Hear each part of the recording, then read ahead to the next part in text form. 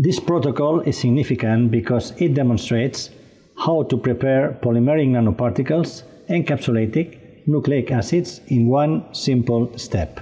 The main advantages of this technique are versatility, as it can be applied to different nucleic acids and cell types.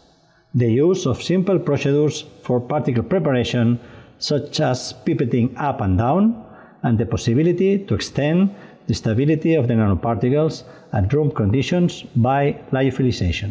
Demonstrating the procedure will be Laura Olmo, Coral García-Fernandez, María Stampa-López Pinto, and María Navalón-López, PhD students of our laboratory, and Marta Díaz-Caballero, a postdoc of our laboratory.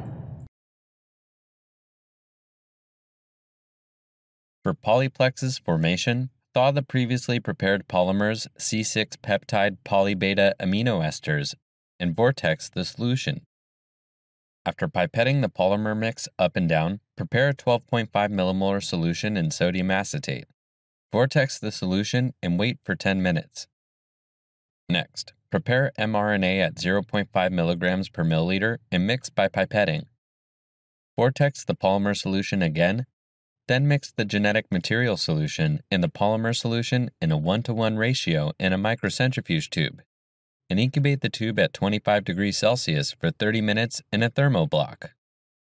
After incubation, precipitate the mixture with 1 to 2 RNase-free water by adding the sample to a microcentrifuge tube containing the water.